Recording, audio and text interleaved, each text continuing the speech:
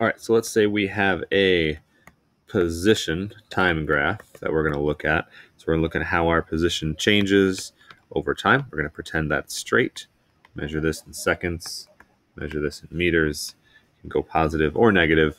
In here, positive, negative just refers to direction. Typically, if we're dealing with positive, that's going to be to the right or upward. That's just the kind of convention we're going to use. And if it's negative, it's going to be to the left or downward, depending which way you're looking at it. So hide this, get a red pen. Let's say we do this and then this. What's happening here? So we graph these things over time because we can leverage some clever tricks from geometry and mathematics to kind of make sense of what we're looking at.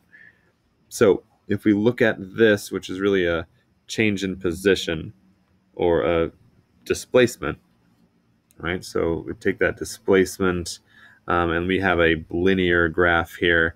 Well, if we have a line, lines have slopes, right? We did this in math class.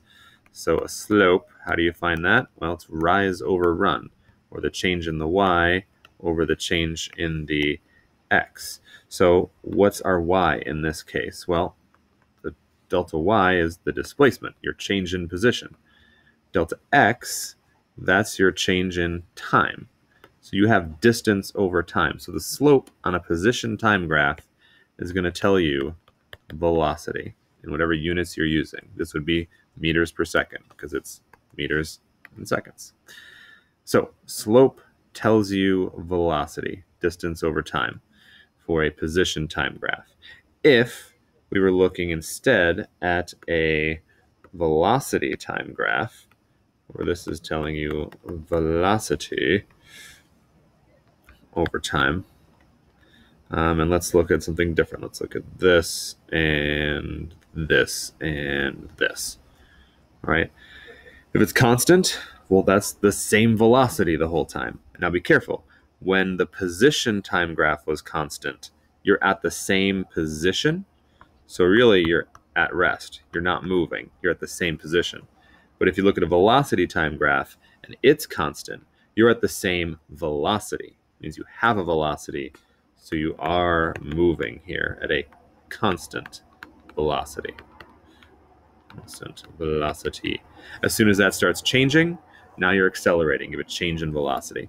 Let's try our slope trick over here. So slope, again, delta y over delta x. Our delta y, in this case, is the velocity, the change in velocity. Our delta x is a change in time. Now, a change in velocity over a change in time, that's literally the definition of acceleration. So acceleration you get from the slope of a velocity time graph. It's literally asking how quickly is the velocity changing. Okay, so slope, acceleration, velocity time graph. One last thing.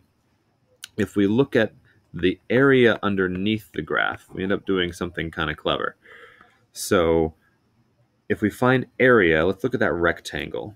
So area of a rectangle is base times height, right? Just the two sides multiplied by each other. That base here is time. That height is a change in velocity, right? So if you have that, I'm sorry, it's not a change in velocity, it is the velocity. That height is certain velocity, here it is.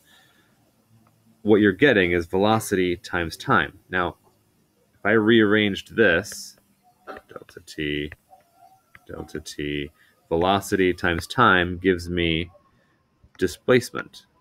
That's just this same equation rearranged. D equals vt.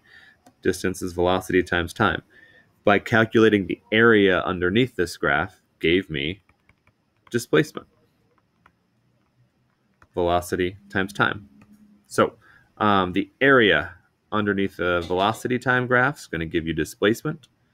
The velocity, or the slope of that graph, is going to tell you the acceleration. And if you go to position time, the slope is going to tell you velocity. It's important to keep these things straight and know which one are you looking at any given time.